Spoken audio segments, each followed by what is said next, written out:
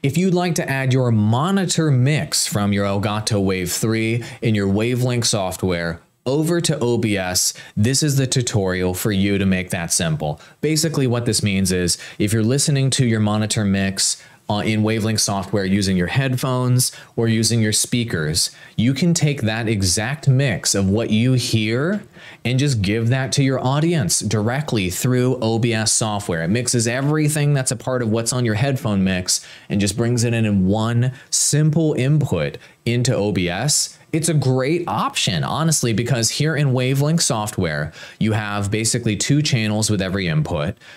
You have your monitor mix, which is the headphones version under each input. And then you have your stream mix, which is your playback icon here. And you basically have the option to make 2 different mixes using the Wavelink software. It gives you more flexibility. It allows you to do more stuff.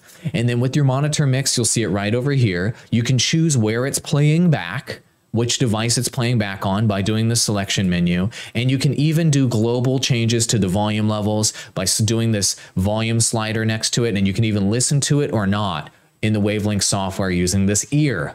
Cool? So this gives you 2 separate, if you will, master mixes that you can use as a somebody who's mixing a bunch of audio sources on your computer. Let's bring over the monitor mix right now. So the way you do it is you zoom in, go here to OBS and go under sources and hit the plus button. Then you're going to do audio input capture. When you do that, I like to name the source monitor mix and I hit OK. And then once this pops up, do not let it sit here at default. Manually select Wavelink monitor. That's going to only pull in the monitor mix, not going to pull in your mic, not going to pull in the stream mix. It only pulls in what you hear through your monitors, through your headphones, which is really great. And as you can see, the volume levels here on my monitor mix, it's about halfway through here on the volume here. And as you can see, only that mix is coming through in OBS right here. Really cool stuff. So it's an entirely separate mix that you can bring in. And if you wanted to, in just this example, I have this other input over here, Spotify. Let's say I wanted to bring in some other input. I could just basically let that input come in by unmuting that input here and then turning the volume up. And when I did that, it would come in through the monitor mix. So you have unlimited flexibility to add or not any input you want through Wavelink software and pump it in through one channel, not having to add a million freaking sources here in OBS. Through one channel, bring this in to OBS, which is great. Now, there is only one filter I recommend adding to your monitor mix. Hit the gear cog here, go to filters, and then what we're going to do down here in the plus button down in the bottom left-hand corner, we're going to hit plus, and we're going to use the limiter filter. Why are we going to do this? Because something in your monitor mix might get incredibly loud at some point. We don't want to blow up the headphones of anyone that's listening to your stream or to your recording. Take this up to -3 dB. Once you do that, hit close. So now your monitor mix, no matter how loud it gets, will not exceed -3 dB here and will not blow up the ears of everyone that's listening, etc.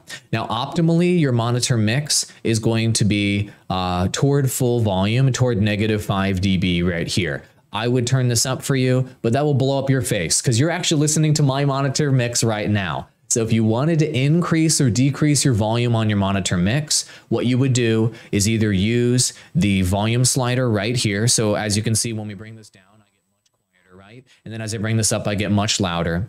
And then with each individual source here in Wavelink software, under the headphones version of it, you can bump these down. As you can see, I'm going to get much quieter now, and I'm going to get much louder. And then you can take it up even higher than that to get the volume levels into the optimal spot for you. That's how you bring in the monitor mix. It's an entirely separate master mix, essentially, where you can bring in everything in Wavelink software in exactly the way you want it in just one set of clicks into OBS, rather than having to add a million sources in OBS. I love how it simplifies digital mixing. Thank you so much for watching and enjoy your Elgato Wave 3.